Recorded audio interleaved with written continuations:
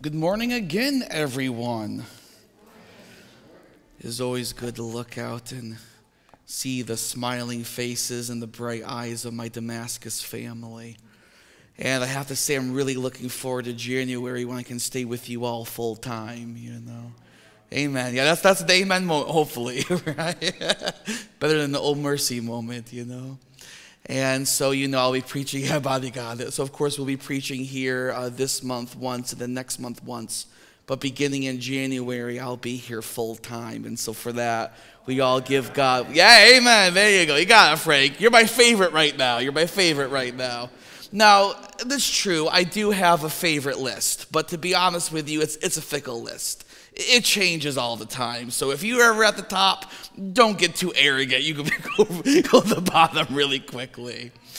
Well, today it's good to look out and to see every single one of you. And as Edna said, I hold you each in my heart.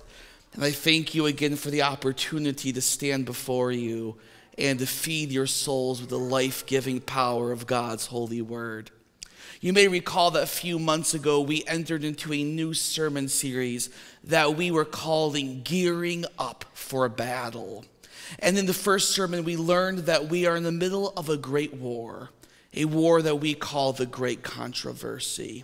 We learned that this war began in heaven, is spilled out onto the earth, and once Satan and his minions got here, they did everything they could to destroy the things that God loves. And that mainly included them destroying the church and specifically looking to destroy the Seventh-day Adventist movement.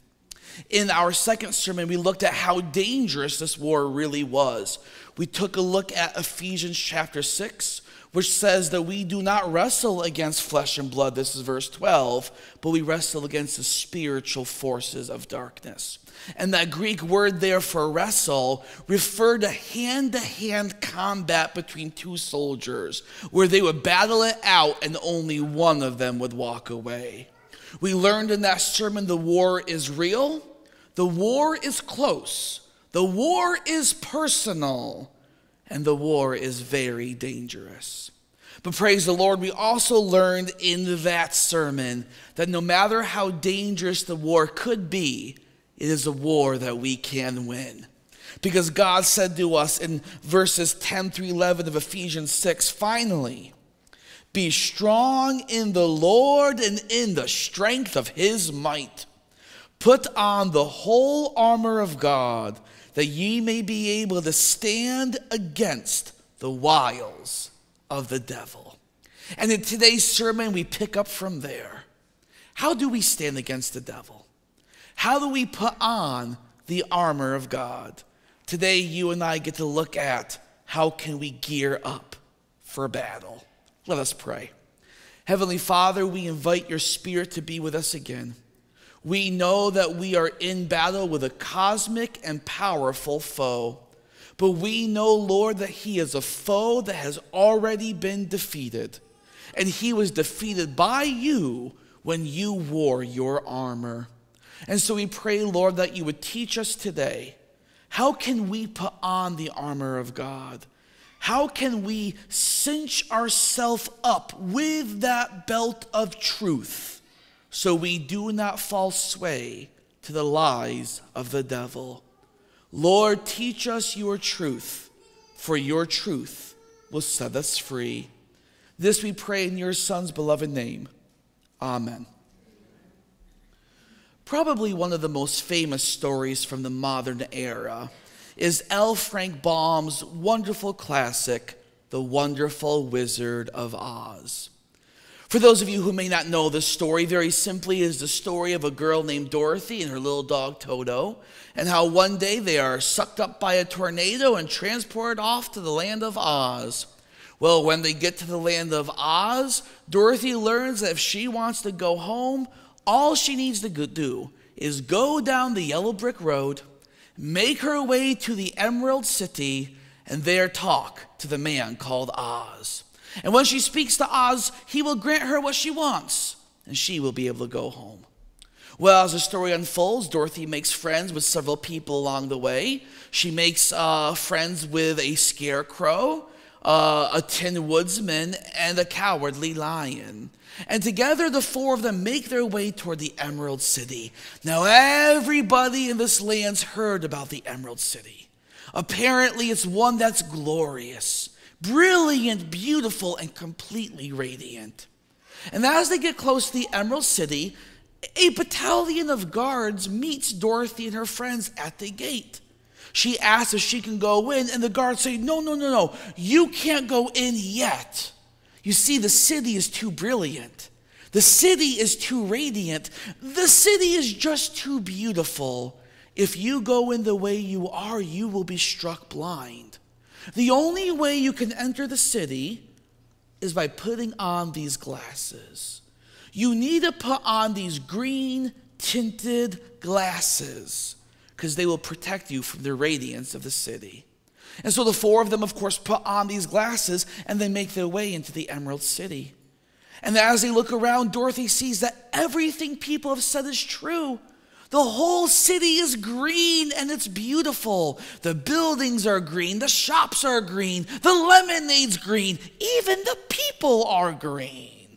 Because the splendor of the city was so bright that just reflected off of them. Well, later in the story, Dorothy finally appears before the great and powerful Oz. And as she appears before him, her little dog Toto starts to run amok. You see, he gets scared. He starts to run through the throne room. And so Dorothy goes to bring her dog under control. And as she picks up Toto, he knocks the glasses off of her face. Immediately terrified, she goes to put her hands to her face because she knows that to look upon the beauty of the city, she'll be struck blind. But it's actually as the glasses come off, she does not go blind. It's actually as the glasses come off that she sees the truth for the first time. Because as she looks around her, she sees that the city is not green. The city is not beautiful. The city is not full of splendor. She is just surrounded by everyday stone, dingy, dirty, disgusting, common day stone. And that's where Dorothy realized for the first time, she got the first clue that all of them were being deceived. She was deceived by what was before her because she was looking at the world with the wrong glasses.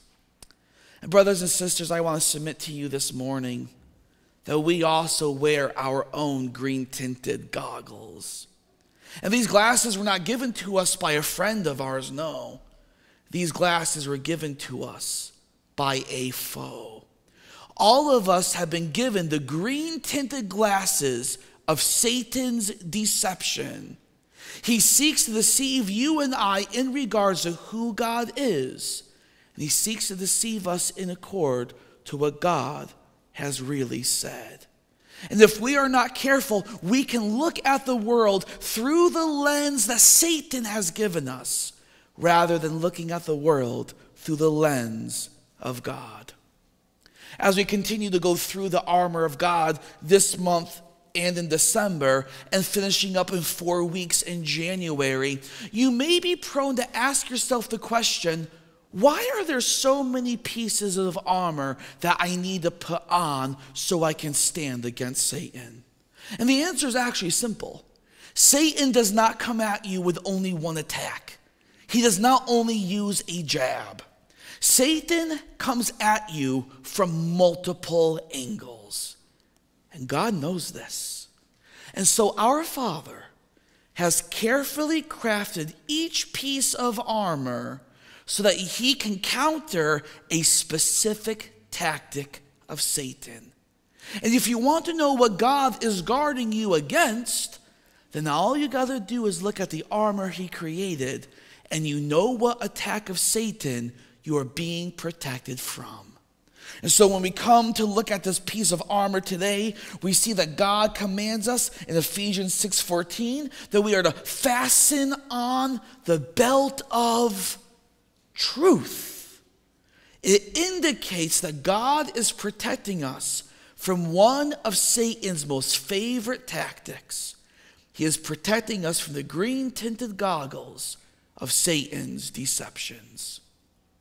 You know, Jesus said a lot of nice things about people, but I never saw him say something nice about the devil. And when it came time for Jesus to tell us and warn us about Satan himself, Jesus says these words in John 8:44 about Satan. He says, Satan was a murderer from the beginning and does not stand in the truth, because there is no truth in him. When he lies, he is speaking his native tongue. The Greek says that when he talks, he is fluent in his language, right? Now, I've heard people speak French or Spanish or German, and they're fluent in their language. I find it so beautiful. Do you want to know what language Satan is fluent in? He's fluent in lying and deception. When he speaks, he is speaking his native language. For he is a liar, and he is the father of lies. Some of the versions of the Bible, if you use maybe the ESV or the NLT, will say that he is speaking from his character. At the core of his being, Satan is a lying deceiver. If he is the one talking to you, you can trust me, he is lying. Satan can't do anything but lie to you. Satan's favorite thing to do is to lie to you. Satan loves to lie, and Satan loves the lie, because Satan knows just how powerful a lie can be. We must never forget this, brothers and sisters. In this war that we call the Great Controversy, the primary battleground is inside your mind. This is where Satan wants to get you, because if Satan can break you here, if Satan can deceive you here, if Satan can get you here, he can corrupt everything else in your life with a matter of ease. If we have one fundamental error in regard to who God is, and if we have one fundamental error in regard to what God says in his holy book, then it will have catastrophic consequences for our lives later on down the road. At my house, every Sunday, we have family time with each other. It's 4 hours that I block out in my schedule to spend with my family. Right, Michael? We spend family day together. That's right. And it's our time to love each other, to focus on each other, to pour love into each other. If we miss family time, Michael will remind me that we missed it, and he'll cash it in, okay? That's how important family time is at our house. Well, just this past week for family time, we took the boys outside our house to go on their scooters. And outside the house where we live in our community, it is the perfect little hill for two perfect little boys to ride down on their little scooters. It is just a gentle slope of a sidewalk. It is a straight shot. You just got cars here. You got yards there. It is just the perfect little hill that they go all the way on down to enjoy their time on the scooters. Well, this last week they were playing and they were enjoying themselves. But in the midst of play, Matthew left his scooter at the top of the hill. He ran all the way down and began to play with Michael. But as boys are wont to do, he wanted his scooter back. And so he yells up several hundred feet, "Dad!" Not Mama, "Dad! I want my scooter." And in this moment, we have a problem. Because you see, he's too lazy to come up and get it. And I'm too lazy to bring it down and give it to him. And so doing what any father, I think any father would do in the moment, I concoct a plan. There is a way we can both get what we want. He can get his scooter. I can stay up here. I can keep sitting by my beautiful wife, and everything will be good. And my idea was very simple. I was going to take his scooter. I was going to angle it just so precisely to aim right at him. And I was going to push it. Right? And it was perfect. It's like bowling. You just gutter ball, right? So I got it. I aim it right at him. I just push it. And like not even 7 seconds later, it goes off in someone's yard. Thank you, Jesus, they just moved out. Got it back. Okay. Well, obviously it went to the right, so what do I now have to do? Gotta angle it a little bit to the left. So I angle it to the left. And right in the parking lot. Well, that's not good. Now I'm already halfway down the hill, right? My laziness isn't working here. So I get the scooter again. And now I can't go all the way to the right because that puts it in the yard. I can't go all the way to the left because it puts it in the parking lot. And so I aim right between the two of them. And I push it into a tree. What was wrong? What was I doing wrong? The idea was good. It was a good idea. It was a good idea. Amen. Let's try this again, okay? What went wrong? It was a good idea. Oh, okay, guys. Maybe y'all don't think it's a good idea. That's okay. That's okay. What went wrong? Very simple. By being off just a few degrees in the beginning, had catastrophic consequences later on down the road. Quite literally, in this point. It's the same thing with Satan. If Satan can get you off just a few degrees on the fundamentals in the beginning, it will have catastrophic consequences for you later down the road of life. Now, of course, he knows this. He's a conniving serpent. And so he focuses his attention on trying to get you to break you in two similar areas. He wants to get you to doubt who God really is. And he wants to get you to doubt what God really says. Ellen White speaks to that first one about getting us to doubt who God is. She says in Steps to Christ, page 10, paragraph 3, Satan led men to conceive of God as a being whose chief attribute is stern justice. Where you can almost see the old guy in the sky clenching his hand, right, as she's writing this. One who is a severe judge, a harsh, exacting creditor.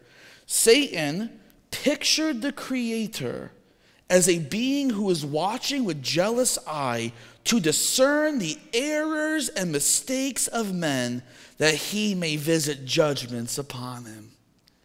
Is that really who our God is? When the Bible says God is love, is that what it's talking about? No, of course we know this. We know that's not who God really is, but it's exactly the way that Satan wants you to see him. Even this morning in my teen Sabbath school, we looked at a meme that was on Facebook, how it painted God as this vindictive, cruel, completely bonkers kind of God. So we may know that's not who God really is, but Satan has successfully deceived many people into seeing God as exactly that. But I would submit to you that if we're not careful, Satan can also get us to have a wrong image of God. No, he may not be able to convince us that God hates us and is there in stern judgment, but he can convince us that God is not completely a God of love. Yes, he can forgive me the first 5 times I do this sin, but not the 6th, not the 10th, and certainly not the 100th. That's how Satan wants you to see God. He does not want you to know the perfect love of God that casts out all fear of judgment. And so he comes to you in whatever way he can to deceive your image of God. And he primarily does that by the second thing. Not only deceiving you about who God is, but by deceiving you regarding what God says. In Genesis 3, verse 1, Satan literally performed a military coup and took down the entire human race with 4 simple words. Did God really say? Did God really say? The moment he does that to you, and he does it to you all the time, did God really say that in the Bible? The moment he removes the Bible from your mind is the moment he removes from you the ability to be moral. You lose your sense of morality. He is able to shear and sear, I meant both of those words, your conscience. He is able to take you down. Oh, that does not need to be there anymore. He can take you down a destructive road and ultimately break your life. And all he needs to do is use 4 simple little words. Did God really say? If Satan is the one talking to you about God, or he is the one talking to you about the Bible, then you can trust me, he's lying. But it's by coming to you in these 2 ways that he is able to destroy your life. Okay, so we know that. We know the war we're in. We know what Satan is trying to do to us. Okay, Pastor, we get it. So how can we fight it? How can we stand for truth? How can we stand for what God wants us to stand for and resist the wiles of the devil? If you want to remove the green-tinted glasses of Satan's deception, then you must obey God and stand therefore fastening on the belt of truth. It is truth and truth alone that dispels the darkness of deception. Jesus, as we heard earlier, said, you will know the truth, and the truth will set you free. If you are to be free from Satan's lies, then you need an objective standard of truth from outside of yourself by which you can measure, is this right or is this wrong? When I was a kid, my mother for some time worked as a bank teller at the local bank. But this was a little bit, actually really much before a lot of the digital age. I don't even think even debit cards were a thing when this was happening. But for my mom's job, a lot of what she had to do was receive and give out large sums of money. And whenever she would do that, right, for those of you who had to go into the bank, you know what it's like. You deposit 1, 2, 3. They count everything out in front of you. But part of my mom's job is, as she counted out that money, was to lay all the $100 bills aside. Because the moment she laid them aside, she had to do something special with them. She had to hold them up to a light. Because if that $100 bill was the real thing, a special strip would show up on the left-hand side.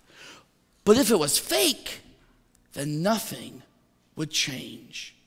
Now, my mom was in that job for years. She went through thousands of $100 bills in a single day. It did not matter how many $100 bills she saw. It did not matter how many $100 bills she felt. It did not matter how many $100 bills went into her hands and into the hands of others. Every single time, to know if it was real or fake, she had to hold the bill up to the light. And so it is with you and I in our daily walk with God. Throughout your life and throughout your day, you are being bombarded by ideas that are true and ideas that are false. How are you to tell the difference between the two?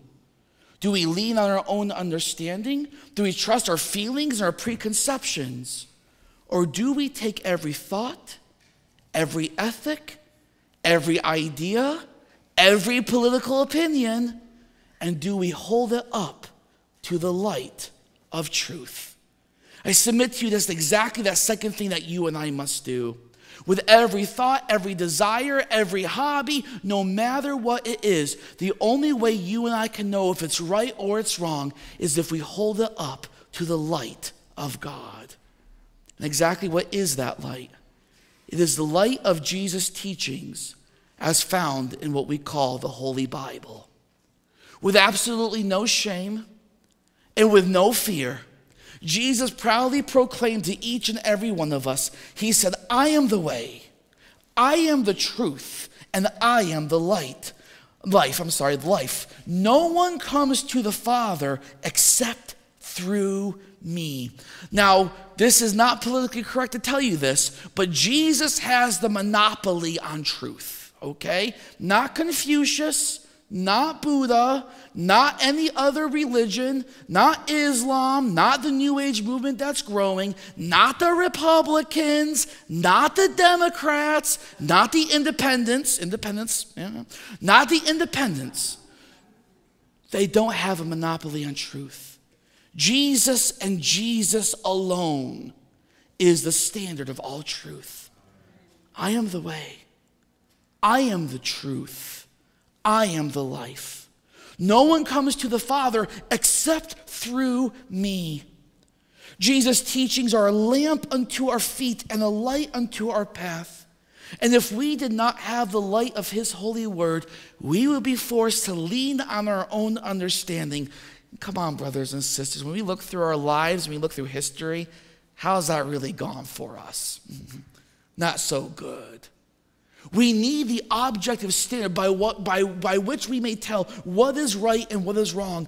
And Paul tells us in Ephesians 5:13 that when any idea is exposed to the light, the truth or the lies become visible.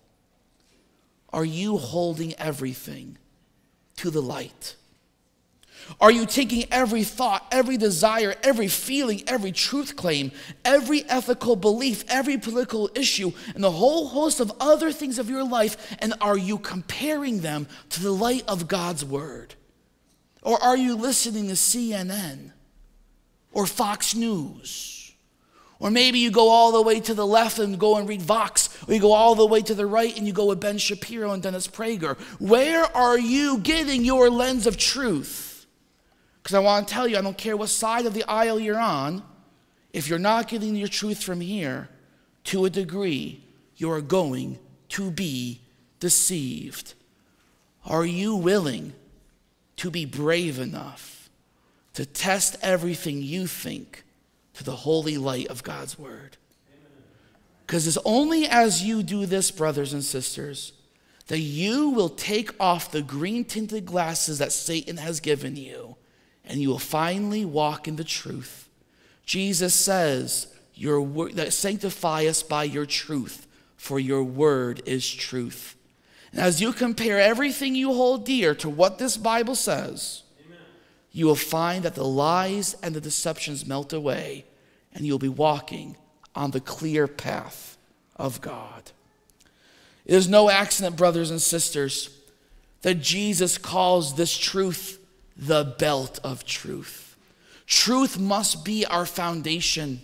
It must be the thing that holds all of us together. When Paul wrote about the armor of God, he knew that people in their minds would picture a Roman soldier. And praise the Lord for this next thing, but we don't have soldiers just walking up and down our streets, okay? Yes, we have, the police. That's obviously a very different thing. But we don't have, peacekeepers walking around with assault guns, making sure that you kowtow to what the government is saying. And praise the Lord that we do not have that. And Lord, please help us to not get that anytime soon. But Rome had that.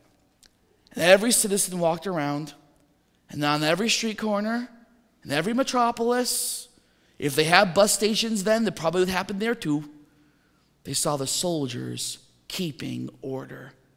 They knew the armor that the soldiers wear very well.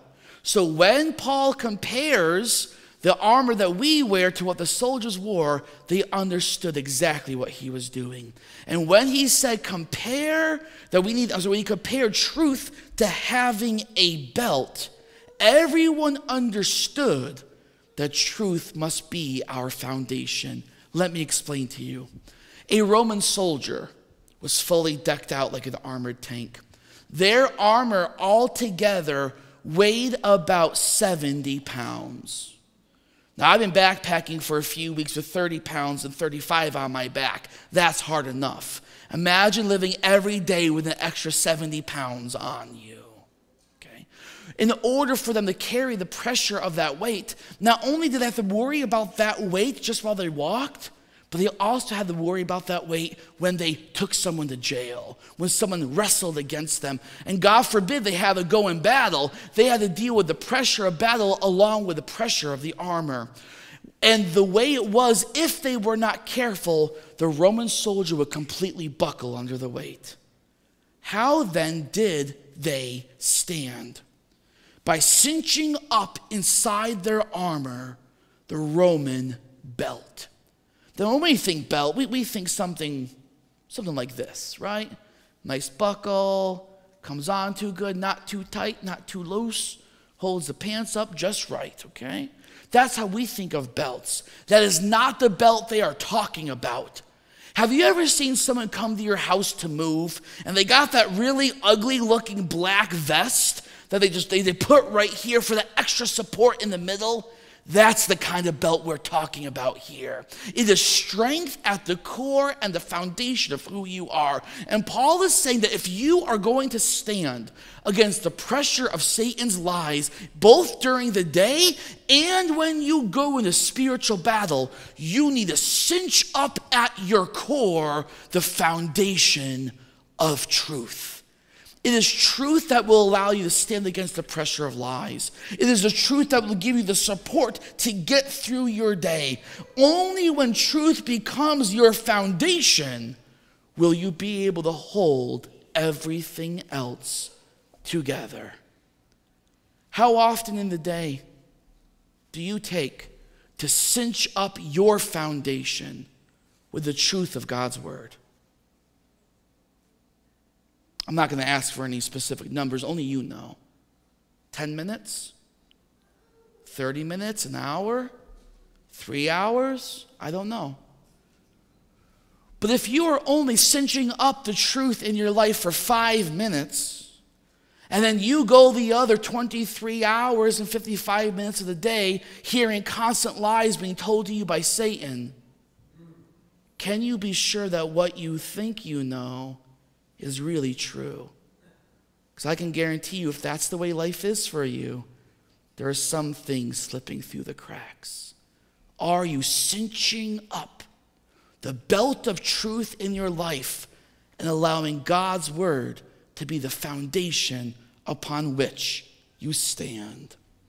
So as I prepare to bring the sermon to a close, I want to let you all know, you all can't see this, but I have a clock right there that tells me how long I have left in my sermon. Ain't that pretty cool? Oh, good, no one said amen. Praise you, Jesus. See, I was talking to Andrew. No, my kid can't say amen. Shush, shush, shush, shush. I was talking to Andrew, and I asked him, I said, Andrew, all of my churches want different lengths of sermon. I said, and I gravitate between them, but if I'm not careful, it can get long. I want you to do me a favor. Can you put a clock up for me at the screen? Don't look at it, Mervyn. Can you put a clock up right there for me so I can see how long I have left on my sermon? He said, well, the problem that if we do that, though, Pastor, it might project up to the screen, and then everybody else will see it too. Like, oh, you can't have that, can you? Hey, look, honey. Pastor's only got 7 more minutes, you know. This is good. Honey, you're supposed to end 10 minutes. I'm docking your pay. So as I go to close this sermon in the next 2 minutes, how can you make sure you're cinching yourself up in the Bible truth? One of the things the elder team and I would like to do this year is give you practical steps of how to implement your faith into your life. Not just ethereal, go and you do this and hopefully things go good for you, but tangible, actionable things by which you can stand on the word of God. I have 4 of them for you today. Number 1, and you can pick from any of these 4. I hope you choose all 4, but pick one of these 4 for this week.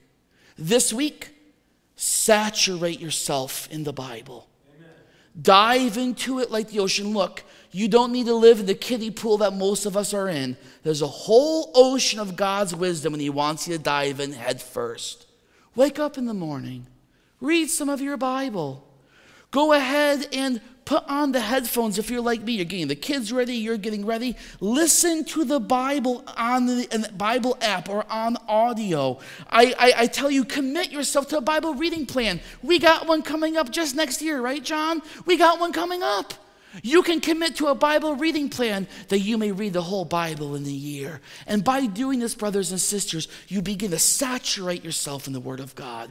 Read it. Follow a plan. Listen to it. Barry Black, in the Advent, right, the SDA, the chaplain to the Senate, he is a Seventh-day Adventist, goes to the Bible 4 times a year just because he listens to it on audio in D.C. traffic.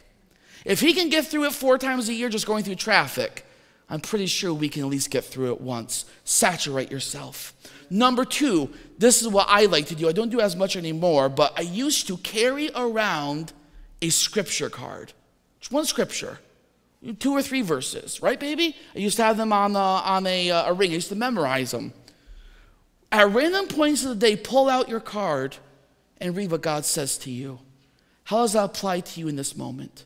How is that working in your life right now? Can you pray to him about what you find on the card? Confess to him about what you find on the card? Praise to him about what you find on the card. You're really getting fired. Number 3. Fratsum, Andrew. Number 3. Take something that you hold dear, like an ethic or an issue that you're hearing about today, and go and see what the Bible has to tell you. What does the Bible, and no amens and no mercies, what does the Bible have to say about immigration, environmental issues, gay marriage, gun rights, capital punishment, personal liberty, women's ordination, LGBTQ? What does the Bible say? Because I can tell you this, if you're listening to Satan on any of these things, trust me, he's lying. And I guarantee you, if you're getting your news from CNN or Fox News or any of the other ones out there, it's not the same as the Bible. I don't care what Fox News says. I don't care what Trump says. I don't care what Biden says. I care what God says. Are you buying into what society is saying about these issues? Or are you looking at what the Word of God has to say about these issues? Lastly, I challenge you to remember 1 John 5:19. The whole world lies in the power of the evil one.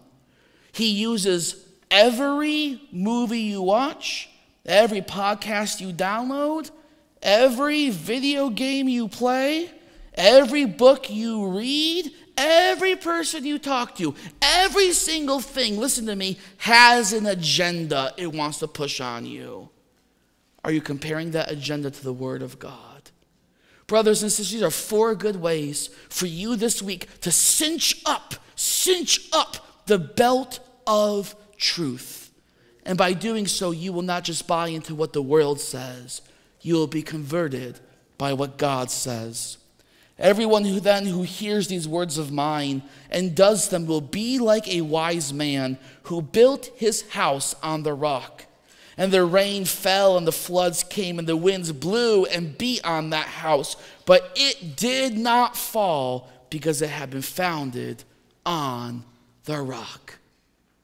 Are you founding your world on the rock of God's truth?